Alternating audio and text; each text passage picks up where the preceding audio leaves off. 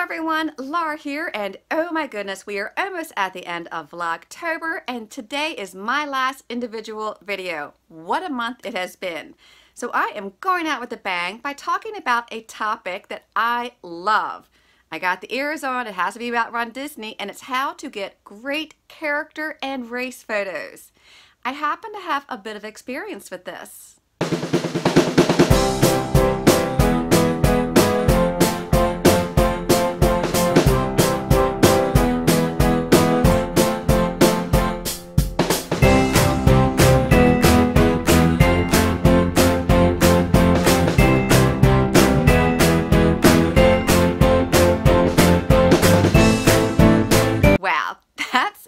Ton of character photos. I didn't even know the full count until I put together that montage, but really getting character photos is one way that really separates Run Disney from other race weekends, and I just love it. Before I get into the tips, however, I want to quickly mention that Heather Jorgensen from the Running with Grace channel and I have been putting up a ton of Run Disney tip videos. You can find links to all of them below. I'll also be sharing all the other Run Disney tip videos I have done, as well as a blog post on how to get great photos and video for a race recap. Now, on to the tips. So where can you get these great character photos? For Disney World races, there are occasionally characters out at the expo that's always held at the ESPN Wide World of Sports Center. This is hit or miss. I've seen them out for the Wine Dine. They're often out at Princess. Sometimes there are weekends when they don't have any. There will be characters out before and after each race, as well as in the park and along the highways. For Disneyland races, yes, I know, there will be a hiatus after the Superheroes Half Marathon, but I am going to stay positive and say that they will come back. For now, however, in the past, there have not been characters at the expo before the race or after the race or while off property. For the recent Disneyland Half Marathon, however, there were a ton within the parks that definitely made up for that. We also have a list of awesome non-character photos that you can get throughout each park that we have called the Make Magic Photo Challenge that you can find by hitting this link up here or down below. Before the race, you want to clear out your phone and make sure there is plenty of data storage, especially if you're like me. If you're using your phone, you also want to take steps to ensure a longer battery life. This includes lowering your screen's brightness, turning off Wi-Fi and Bluetooth if you don't need it, and switching to low battery mode. For half marathons, I will pack a charger and cord in my gear bag to use before and after the race. For the full marathon, however, I will bring a charger and cord with me. If you plan on carrying your phone, which does make it a lot easier, add on a wrist strap for some extra drop protection. For those of us who really aren't interested in carrying a cumbersome gimbal or other stabilizing tool, pop sockets are fantastic. It really helps to stabilize your phone and is very inexpensive. Be aware that reflector strips will shine bright in photos taken in the dark. You also want to make sure that your race bib is in the front and visible for great PhotoPass pictures rather than being hidden beneath a shirt or on your thigh.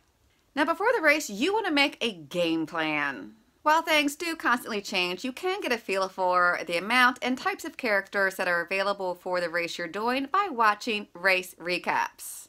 For example, by watching race recaps from the Princess Half Marathon, you'd see that Captain Jack and the Princess are often out within the first 3 miles. And a quick tip about that, in the past, the Princess Half Marathon course would loop back around, so if the lines for Captain Jack and the Princess were too long at the start of the race, you can loop back and hit them around the mile 11, mile 12 mark.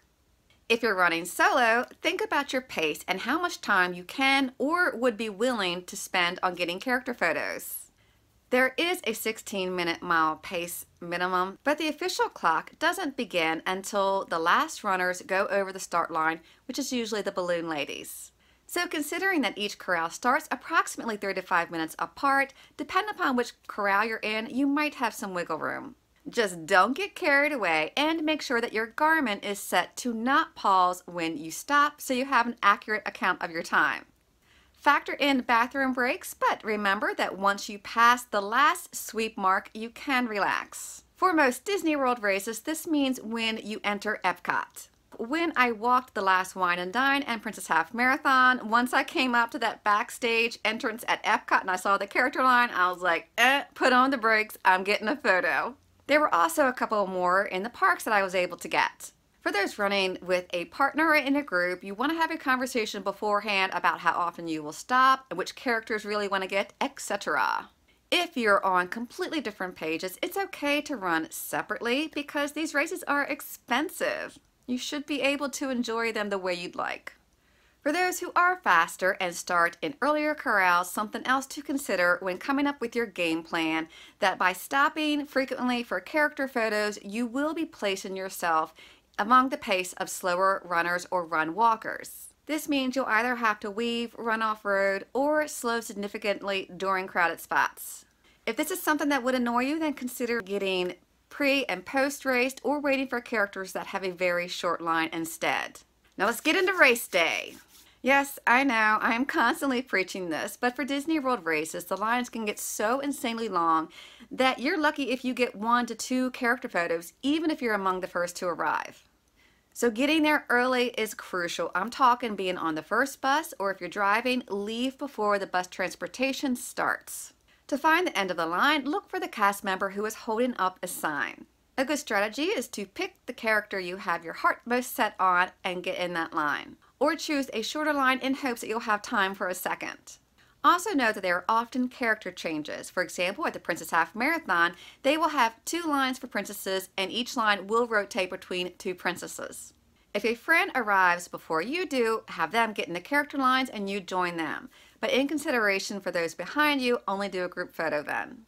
Keep in mind that the line will be cut off to ensure that all runners have time to get to their corral.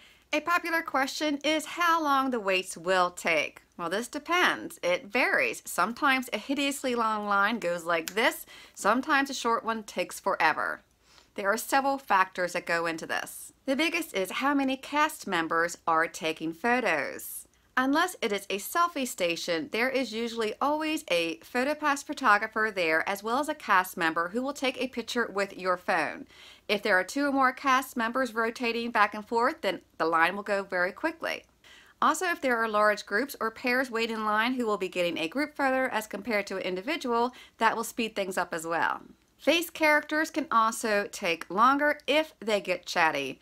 For example, at the last Princess Half Marathon, Gaston was chatting up with all the runners instead of doing what we wanted him to do, and that is stand there and look pretty. By law, characters are also required to take breaks, so it's quite possible you might show up just when they leave for that break. Most times, however, this wait won't be long, and a lot of times the line will thin out, so if you really want the character picture, then stay. Now there are some ways that you can speed things up to make the line shorter for those behind you. If you are in a running group or with a partner, then use only 1 phone for the photo and then share amongst yourselves. Plan out your poses beforehand instead of when you get up there. Make sure your phone is ready and camera app open before it's your turn. Also, if you would like your picture in landscape, which is what I always get because they look better in race recaps, hold your phone sideways and mention it to the cast member. When it's your turn, quickly run to the character and strike your pose with your bib visible. Also, once you're out of the way, take a quick glance at your photo before rejoining the course. If it's really bad due to cast member error, like if it's fuzzy or if your head is cut off, then ask one of the rotating cast members for a redo. But only if it's really bad. Mussy hair does not count. Another great tip for those running in a group or with a partner is to have 1 person wait in line while the other goes for a quick bathroom break. This way you're pulling double duty. Also, a quick note about the full marathon. I noticed both times that the lines were so much shorter near the end. I'm talking non-existent for this picture we got with Fairy Godmother, and while we were going through World Showcase, we saw several princesses with no line. A princess with no line. Imagine that. Now, if the lines are simply too long and you are worried about your time, you can still have fun and capture great memories. One way is to get a run-by, over-the-shoulder selfie instead. If you time it just right, you can snap the picture when the runner getting her photo leaves. Or make your own character photos. This gator was ignored by many, but we saw potential. And don't forget mile markers. They make for great photos as well. And for the most part, the line is minimal. If you're running solo, there's also a good chance that the runner before or after you would be willing to swap phones so you can each get a nice picture. And rather than doing the same pose for each mile marker, vary them and have some fun by mimicking the characters. This one with Merida is our favorite. Speaking of photos, make sure you mix things up rather than using the same pose over and over. I often do this. I have this one signature pose with one arm up and one arm out, and I have to remind myself to mix it up. But speaking of signature photos, come up with something fun for yours. For Jackie and me, it's the huggy pose. We have to get one at the Hub in Disneyland by Walt and Mickey and anywhere else that's possible. And I can't leave out the cheerleaders. Some spectators are total characters as well, especially during the Star Wars and Superheroes Half Marathon Weekend, where a lot of cosplayers come out to play. So be sure to stop for photos with them. I love stopping for pictures with great race signs such as these, or for folks who go out of their way to encourage us like this guy. And dogs, I will always stop for dogs. For those of you who will be doing the full marathon, be sure to stop for pictures with the animals outside of Animal Kingdom if they're out. Just a warning, don't pet the warthog unless you want your hands to smell like warthog for the next few miles. And jump shots. It wouldn't be a Joyful Miles video without some mentions of joyful jump shots. My best tips are: have your photographer use the burst video and be prepared for a couple takes. In the past, I've also had them film video that I would take a screenshot from, but that has varied success. Remember to keep your face relaxed. I tend to tense up, or I wear this super huge gooper smile. And finally, be sure to use the hashtag JoyfulJumpShot so we can give you a repost. Now let's talk a bit about PhotoPass. If you are a Disney World or Disneyland annual pass holder, then PhotoPass pictures will be included. For others, packets are available for purchase, so you not only get great park photos, but Run Disney race ones as well. Now here's some tips on how you can get some great PhotoPass pictures. At character stops, again, make sure your bib is visible. Usually the PhotoPass photographer will take their pictures first, and then you'll be directed to the cast member holding your phone. On the course, PhotoPass photographers are most often placed on either side in green pop-ups. Smile and run with good form. Photos of you hunched over with droopy hands and a gaping open mouth don't really make for the best race photo unless you're keeping it real and want to show what you truly felt like. If that's the case, then carry on. You're awesome. Do something fun and different for each one, like raising your arms or giving a thumbs up or go for a small jump shot. Just be very, very careful that you don't interrupt someone else's good photo. Now about the Disneyland's Max Pass system. Yes, there is only one more Disneyland race planned, so if you're going to be there, you definitely want to purchase this. It's only $10 per day, and it's well worth it because you get all of your race photos. Instructions on how to do so are mentioned in my Superheroes Half Marathon Tips video that will be linked below. So yes, you have reached the finish line. Congratulations. Now most times there will be characters at the finish line, whether it's on the ground or up on the stage to the side. Out of all the races I have done, and there have been a ton, I have only stopped twice for selfies, however, and I didn't like it. It just took away the momentum of my finish. Plus, it can also pose a hazard to other runners, and the last thing any of us want to do is ruin someone else's finishing line photo. So I do recommend skipping them and enjoying the finish instead. Speaking of which, something I also don't do is film. For my earlier race recaps, I always try to get great footage of the finish line. But the problem was I was so busy filming and worrying about having everything balanced that I didn't fully enjoy the finish. Plus, my PhotoPass pictures would stink as I'm like holding up my phone or looking at my phone. So now I film up until about 20 feet and then I lower my phone and truly live the moment rather than try to capture it for others.